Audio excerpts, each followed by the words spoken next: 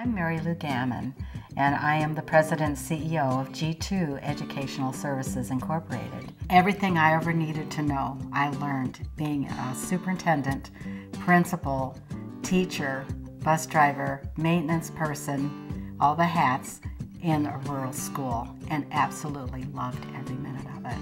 I have what is called an Arizona retirement. In Arizona, when you retire on Friday, you take up a new job on Monday.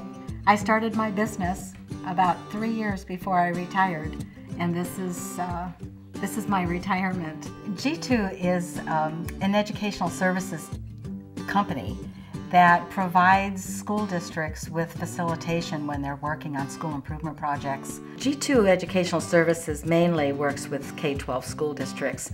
However, in the past we have done some work for the county offices. One of the projects I think that has been most successful in what I've done has been in a Navajo high school.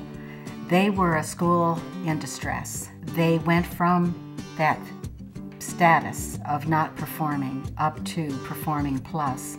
The fruits of that work are seen in increased test scores with students, in teachers who say, "When is Mary Lou coming? Because we have some questions, or we want her to look at this that we're doing." And it's very satisfying to be able to give back, I guess, in a sense. I just really think there's so much work that needs to be done in our profession that I can't just put what I know on the shelf and say it's not of value anymore, because I think it is.